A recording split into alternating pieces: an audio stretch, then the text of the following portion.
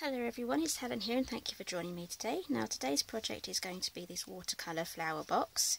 So I'll quickly give you the measurements for this. This measures 2 inches by 4 inches, 2 inches by 4 inches. So it's a really nice sized box, and we'll be making a tag as well, and also we're going to be doing some watercolouring. So let's get on with the stamp set that we're going to be using today. So I've got mine from Hobby Art Limited. It's the May special, and the link will be on my website, and that will be down below. So everything will be everything that I've used today will be on the website. So I think I definitely used this flower, and I have used this one here as well. So we're going to be doing some watercolouring, so you're going to need an aqua painter or a paintbrush. So I've used these leaves as well.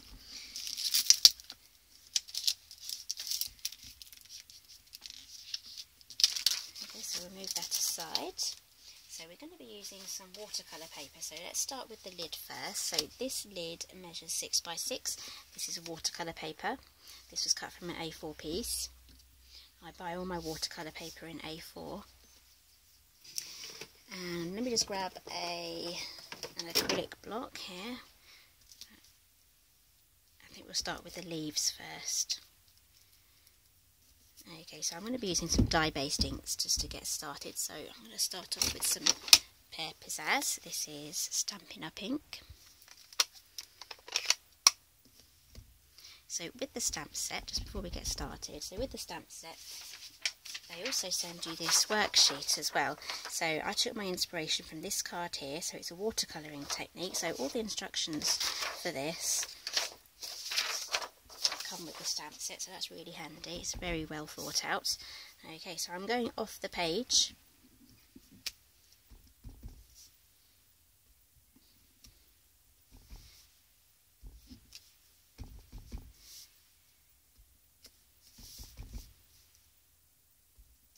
Okay, so those are our leaves.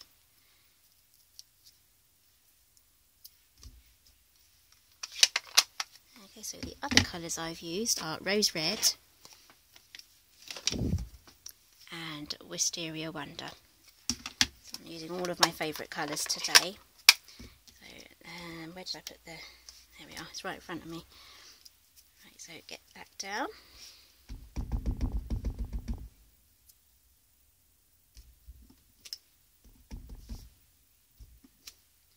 So I'm just alternating the position here of the stamp, so it doesn't all look the same. Okay, so that's the pink one done.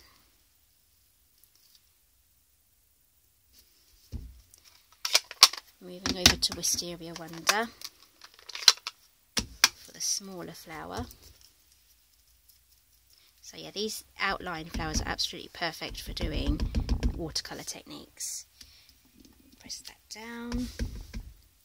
Wondering what that was a bus driving past my house. I've got all of the windows open. It's actually a very hot day here today, so I'm trying to get this filming in early before my camera starts to overheat, and then it will turn off halfway through filming, which is, well, not ideal, is it? So I've got my sentiment mounted here. I'll show you the stamp set that came from. So I'm just going to mount my leaf, not flower, and I've used Old Olive. That's Old Olive, one of my favourite greens. So it's just a little bit of a variation there on the greens.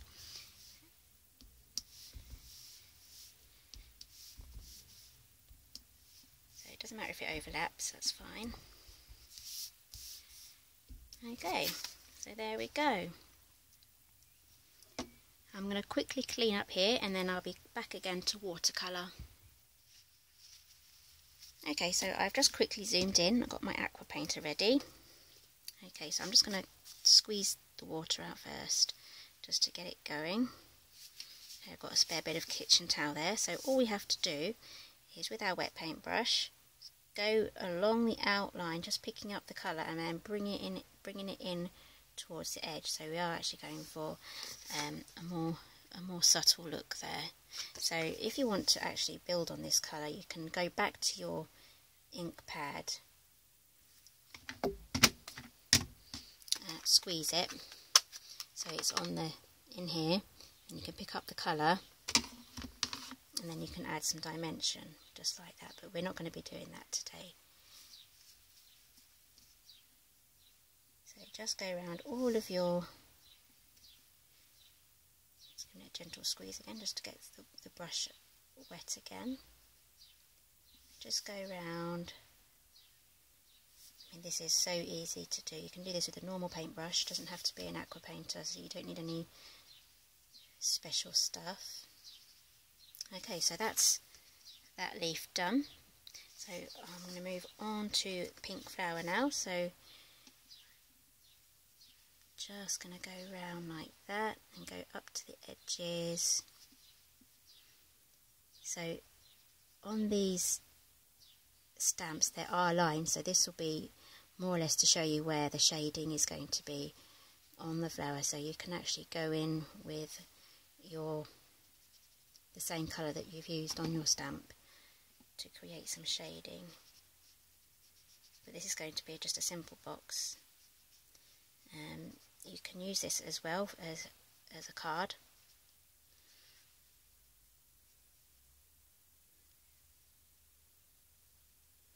And while we're here, I'm going to add some yellow. I didn't actually add any yellow to the centre of my flowers on the box, but I think a bit of yellow would look nice. So I'm just going to squeeze.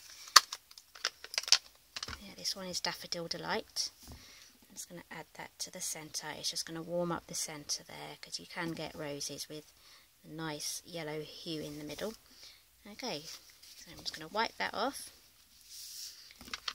It's quite a hot day, so I'm going to keep my ink pads closed.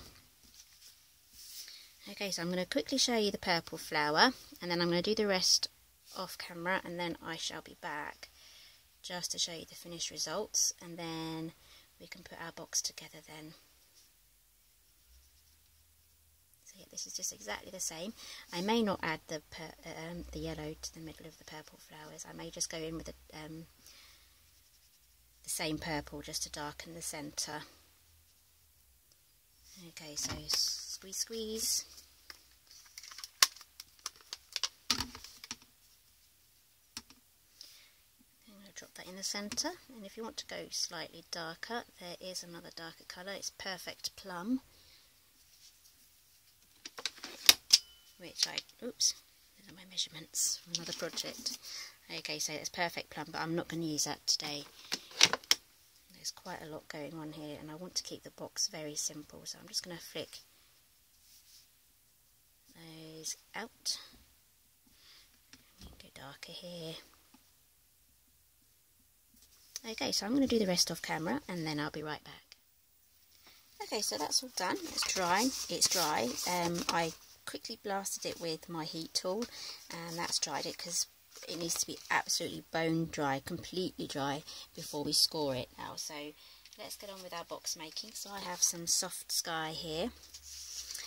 This is from Stampin' Up, and this measures 8 by 8, and this is 6 by 6. So grab my mini scoreboard. I believe this should fit on there. So we'll do the base first, and before we actually score that, I need to take a sliver off 2 of the corners.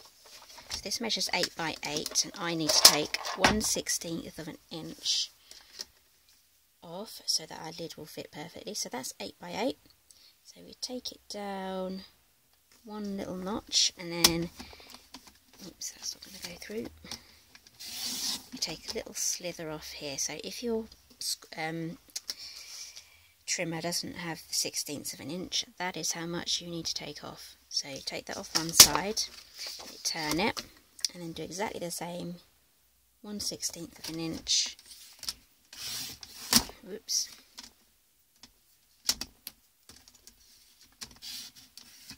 Oops. My blade is getting a little bit blunt, so it's not cutting too well, but I have spares. I just need to change it.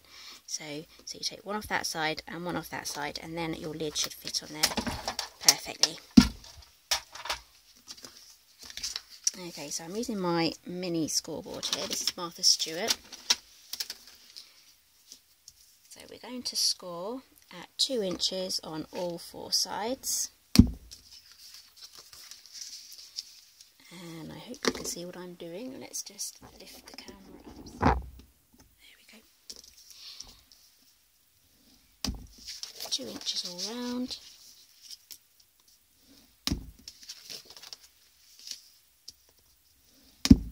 Okay, so that's the base done. Now on with our cover. So I'm using the image side upwards. And we're going to score at 1 inch. Just double check that it is 1 inch, because measure twice, score once. Same with cutting. Yep, 1 inch. How many times I've scored in the wrong place? Unbelievable. Okay, so that's 1 inch all the way around.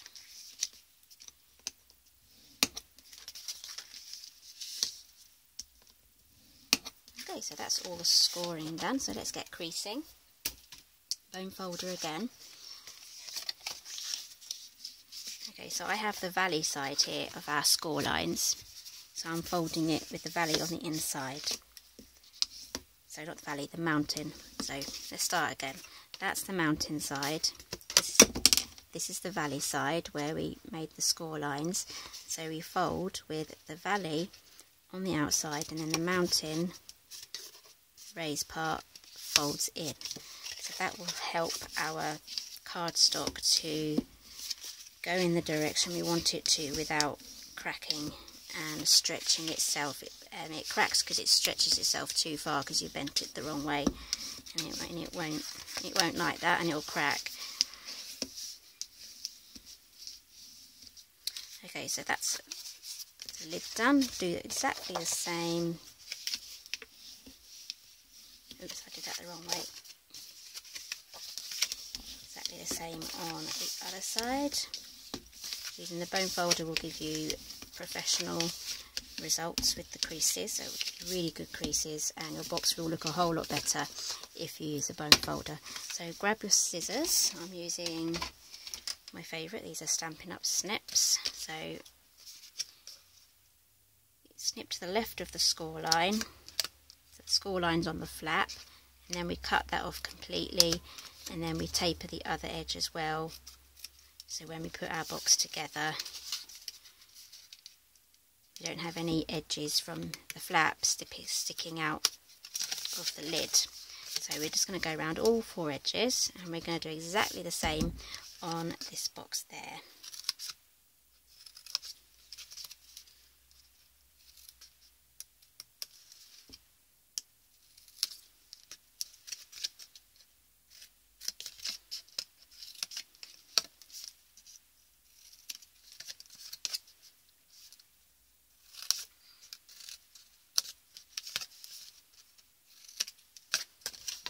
Okay, so exactly the same.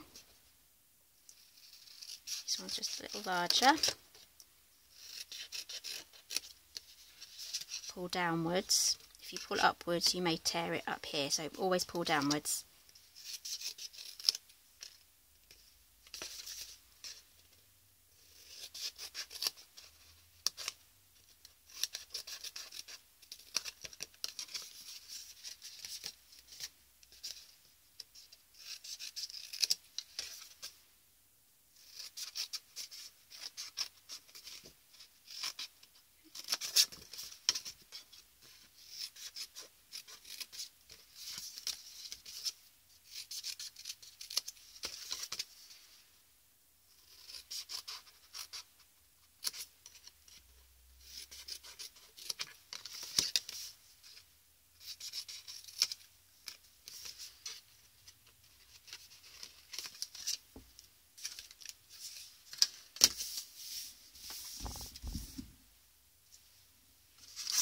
Okay, so we've cut everything that needs to be cut, and I'm going to be using 2 sorts of adhesive. I'm going to be using wet glue, so this is Tombow, on the watercolour paper. I have used fast fuse on this on here, and I found that it comes undone. I think it's because it's such a textured piece of paper, cardstock.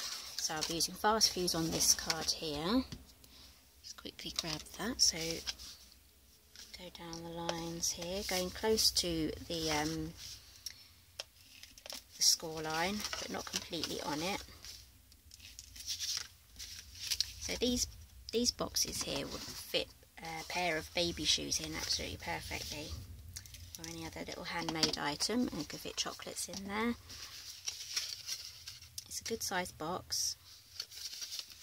There's loads of things that you could try and put in there.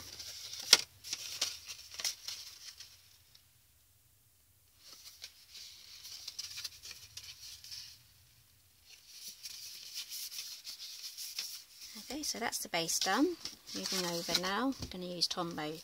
So this plugs up a little bit, so you just wipe that bit off. That's fine, that's normal. Okay, so I'm going to do my best not to get any on my fingers, because the minute I get any on my fingers, it will go on to the rest of the project. It's like King Midas, literally. You touch the glue and everything else you touch, it just gets ruined. So the glue spreads round. So this is a very strong glue once it's set as well, so it's perfect for your card projects.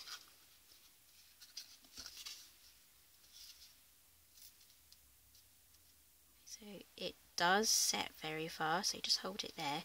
It's actually quite a hot day, so I remember last year I was filming in the summer and my Tombow glue was actually drying before I could actually get the things stuck together. So yeah, I kind of just I gave up filming on that day.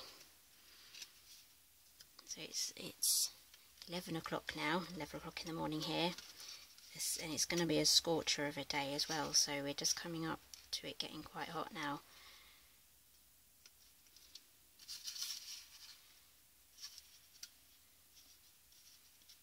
Okay, so there's our box made. So it's not that hard. If you use PVA glue, you would not get everything stuck together as quickly as this. So this is one of the great properties of Tombow, and also if you have a Scotch quick dry adhesive as well, that has the same sort of properties where it just dries so fast you can keep your projects together so they don't fall apart. If you remember being at school and you're making like boxes and things, or projects will fall apart if you're not actually holding them together for ages. Okay, so here we go, here's our box. It's coming together quite nicely, and now we're going to do our tag here. So we're going to do some heat embossing. So you're going to need white heat embossing powder,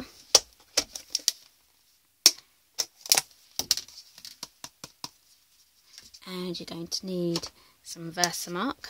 That's the watermark stamp pad, it's completely clear. And I'm going to use my embossing buddy, that's anti-static, so I don't get extra powder sticking to my card. And a matching piece of cardstock that goes with the base of the box. This measures 2 by 3. And I have here Stampin' Up scalloped tag topper. Okay, so all the materials that I've used today are going to be on my blog, so the link will be down below, so go and visit that, and all the dimensions will be on my blog as well, so don't worry about writing everything down, just enjoy the video. Maybe I should have said that before I started making the box. Okay, so I'm using a corner rounder here, embossing buddy. Okay, so I've taken the Happy Birthday. This is also from Hobby Art. It's from the Daffs and Bells. It's one of their monthly specials, and I've taken the Happy Birthday here. So I do have a card that I made with that. That's on my website. If I can remember, I'll put the link down below for that Bluebell card that I made. If I do forget, make a comment and then just jog my memory, and then I'll add it. Get that stuck down. Grab a spoon. I use a disposable spoon.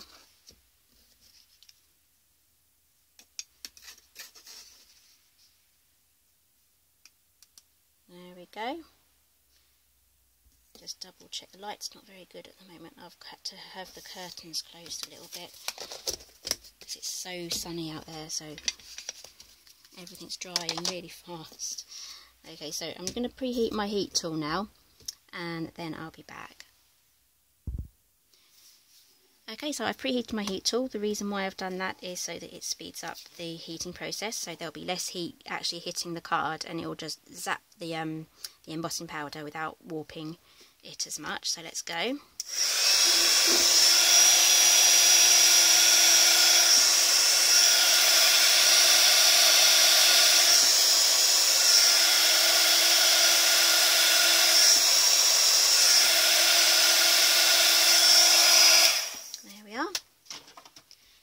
Grab some gold thread. I did have some here. There we go. This is tiny gold thread. You can see how fine that is. That's from Stampin' Up as well. This is really fiddly. So stick that through. It wants to behave. There we go. And then what I'm going to do is I'm going to tie a knot just here, and then we'll feed that through the ribbon when we put our ribbon on the box.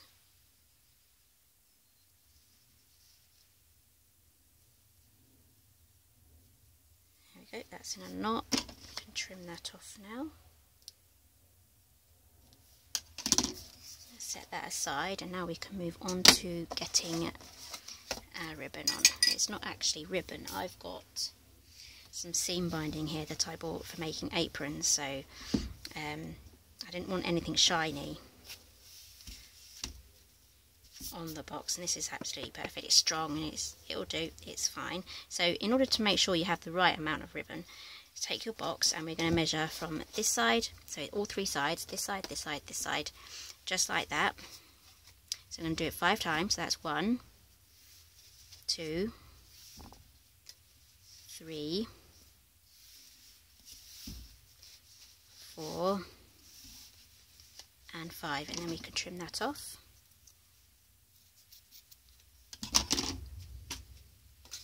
Okay, so get yourself enough ribbon so you can tie a loop or a little bow just on this side, so that should be enough. So we have that there, and then we wrap it round just like so. And then you take this side here and you fold it so it's at a right angle. So still holding it with your thumb here, you wrap it round and above like that. And I think I may just have enough. I think I may have too much this side. Let's start again. So this does take a bit of practice. So we'll have about that much.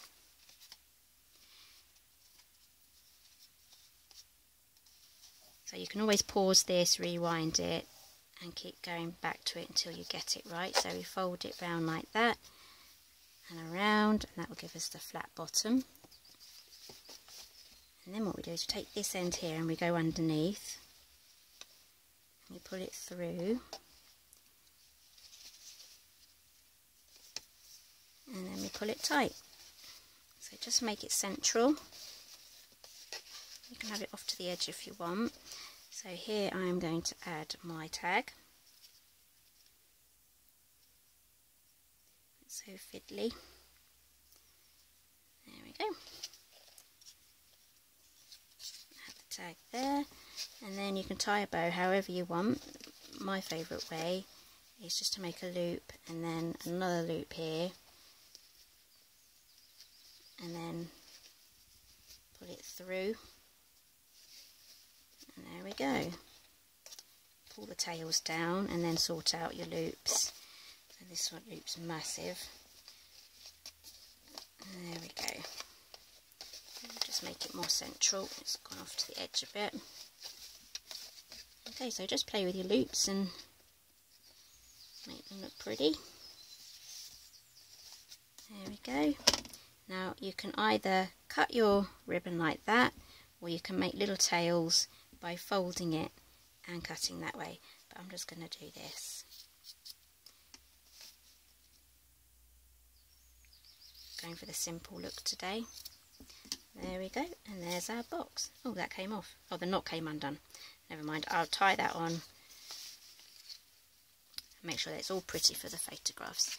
Okay, so all the dimensions are on my website. The link will be down below. If you like this video, please do give me a thumbs up. And thank you ever so much for joining me today, and I'll see you next time.